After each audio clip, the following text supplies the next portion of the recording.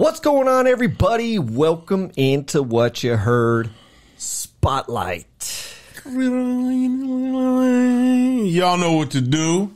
Make sure you subscribe to become part of the tribe. Do us right. Hit that like and comment because you rocking with the content. Now, we got a fire spotlight for you guys on the heels of one of the best animated series so far. Hands down. Hands down. Make sure if you haven't watched our review on this movie Spider-Man Across the Spider-Verse, go check out the review. Check it out. Go check it out. It does have spoilers. Oh, so you just it's all watching, major spoilers. You just watching to see what we thought and then either agree or talk some smack if you disagree. It's all good. We with all that. Right. We with all that. But they came out with a soundtrack. Metro Boomin, man. Metro Boomin did the soundtrack. Metro Boomin, man. And we gonna get into this, man. A little spotlight, you know what I mean? Little spotlight of Metro Boomin doing Across the Spider-Verse, man. Yeah. Little soundtrack, man. I don't want to go track by track. I think the best way to kind of talk about this is with the movie in hand. Okay. Because I think you guys can go listen to this project or soundtrack, I should say, anytime you want without seeing the movie. Yeah, and that's it's fine. Mm-hmm. And it does its thing. Obviously, it's talking a lot about Spider-Man. Yeah, right? For sure.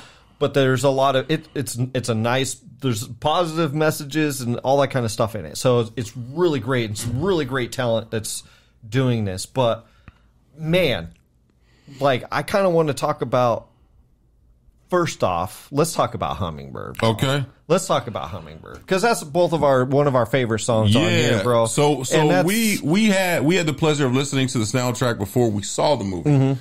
And then once we saw the movie, it elevated the soundtrack. It did. It made it different. Now, not everything on the soundtrack is in the movie. Right.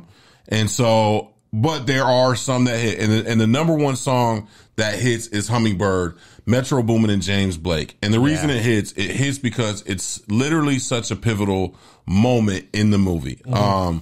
A lot of people, if you are aware of like hummingbirds, there's a lot of different meanings out there, but it's like change, like mm-hmm. good things are coming, change is coming. And I have a personal attachment to hummingbirds as well through members of my family that I loved and have lost that loved hummingbirds. Mm-hmm. And so the song itself is James Blake, it's vibes, it's all of that. But then within the movie, the actual message of the song hits. It's amazing, man. It's so good. It's so well done. Because Miles is like laying in bed, man, and he's thinking about Gwen, who's his hummingbird, mm-hmm. and she comes through a portal. Man. You know. He's got the headphones on. Sorry, a little spoilery. Try not to do too many spoilers in here if you want to go watch our review. But that particular scene where she's hovering over him, he's got the headphones on, and he's listening to the song. It's just so beautiful, man. It is. And it's so well done, and that's what I love about music, man. It really enriches that particular scene. Right. You know, it would have been fine without it, but it just made it that much better because of lyrically what James Blake is talking about. Yeah. About mm-hmm. being, where's my hummingbird? Yeah. And she's there. Yeah.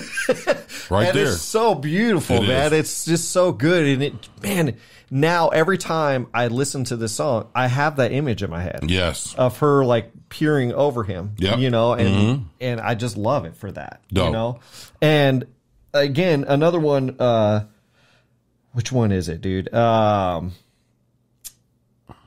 Annihilation. Annihilate. Yeah, yes. Metro Boomin, Sway Lee, Lil Wayne, and Offset.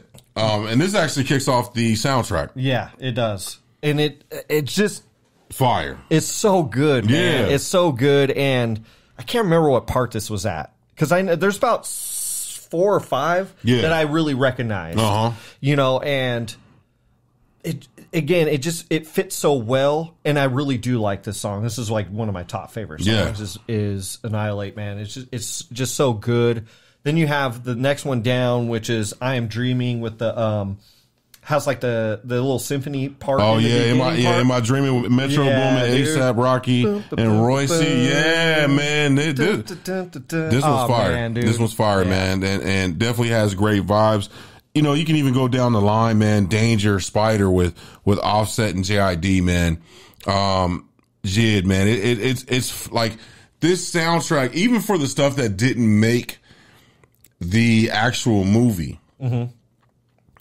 Once you watch the movie and just listen to the soundtrack, right, it just feels like the movie. Oh yeah, man. There's just elements of the soundtrack that go so well with, like, it'll start making you think of moments in the movie just by listening to a song. Oh yeah, man. You know what I mean? Sure. Yeah.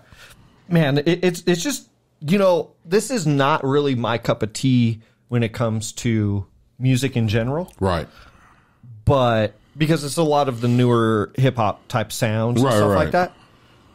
But man, it's just so, I have to give a shout out to Metro Boomin, man, for really kind of nailing down a particular, because this has a particular sound to it. Mm-hmm. And for better or for worse, it does have a cartoony sound to it. Like, but not in a bad way. Do you know what I mean? Like it does fit that. It fits that mold of a soundtrack. It does, right? And what a soundtrack should be. Yeah, and not making it too hip hoppy, too poppy, too R&B. You know, it just fits the mold of what the soundtrack should be, and I really applaud him for doing that. Yeah, I mean, look, man, you got tracks like "Home." Right, yeah. Don Toliver and Lil Uzi Vert. Yeah. That it's just like you listen to it, you're like, oh man, and you know where you're going with it. Once you watch the movie, you know kind of where that fits in. You know what I'm saying?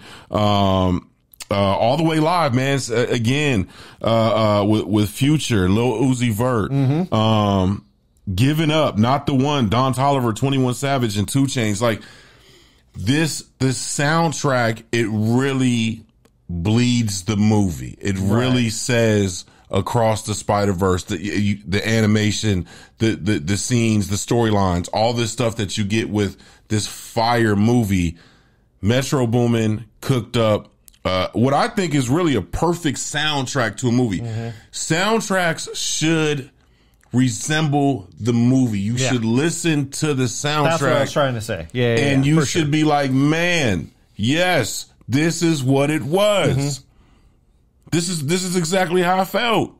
Right. This is, you know what I mean?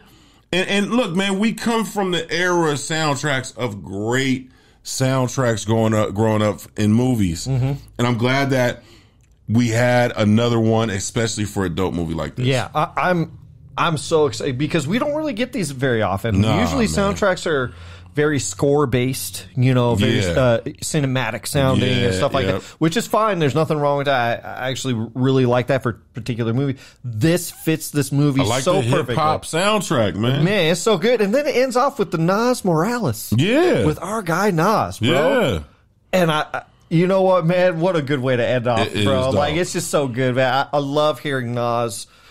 He's just in my top 10 for sure. Yeah. Rappers of all time, man, for me. And this project will always be special to me because it's so tied heavily with the movie. And I love the movie so much. So we wanted to bring it to you guys and just let you know, go check out this project, man. Spotlight it a little bit. You know what I mean? So go check out the project if you haven't.